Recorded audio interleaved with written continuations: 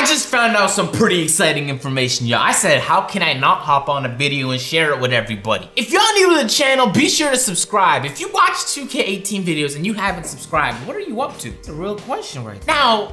I do a lot of jump shot tests. Every jump shot I test, I have it on a notepad document. I literally have the exact release, I rate it on the park and the pro-am, and my final thoughts. And I'll even write like crazy from Limitless or amazing moving shot, like some key points with the shot. And then a few weeks later, I love to go back and just revisit jump shots. So I'm testing new stuff all the time, so when I come across information like I did today, oh, I get really excited. Now, my guys at NBA 2K Lab are the plug, for real. They have a modded controller, so they can time stuff to perfection every single time. And it makes tests super simple, although probably time consuming, but they put out a tweet, and this tweet is a game changer for jump shot creations. The tweet says, the upper portion of your custom jump shot doesn't mean anything unless you watch for visual cues. It doesn't affect timing or window at all. So basically they're saying the base of your jump shot determines everything when it comes to the green windows, etc, etc. And your upper release 1 and your upper release 2 only serve as visual cues.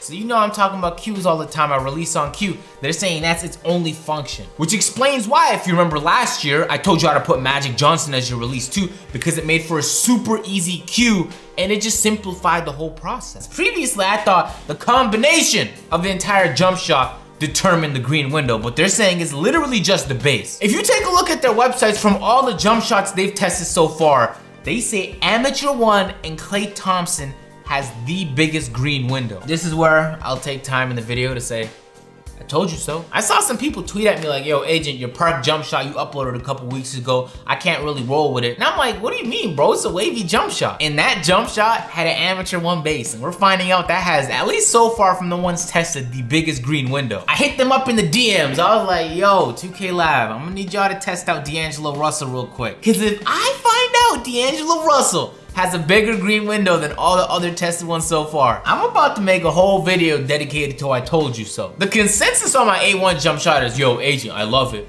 but it's too slow. If you're 6'4" and under, there's no excuse. You can put it on very quick and then it's fast. But if you're 6'5" and up, it is kind of slow. So in this video, I'm here to help y'all out because I have a catalog of bases that are lit. So without strenuous testing to find the exact green window, just based off my user experience, I'm gonna label some of the, can't show y'all this jump shot yet.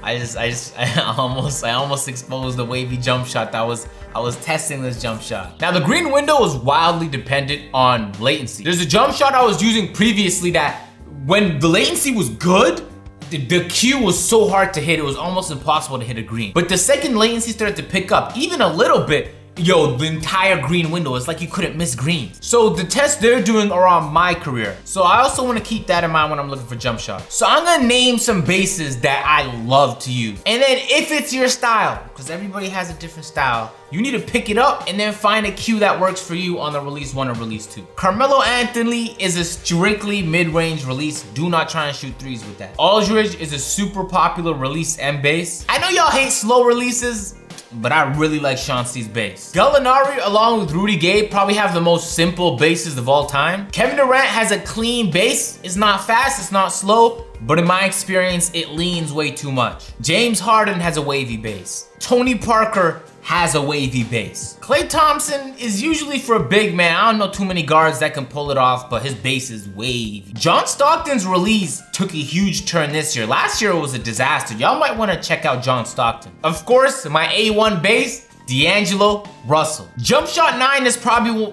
the most popular, if not one of the most popular in the game.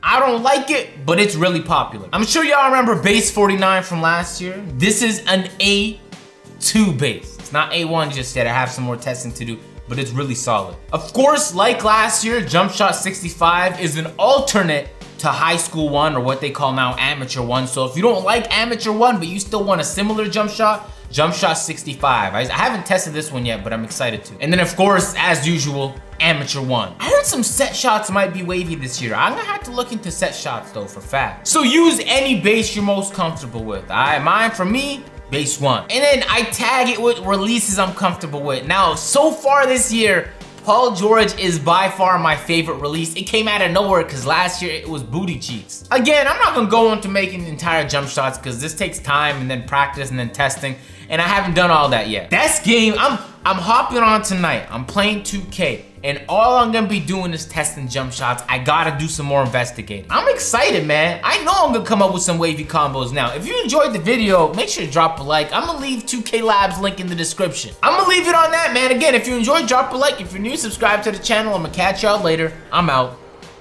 Peace.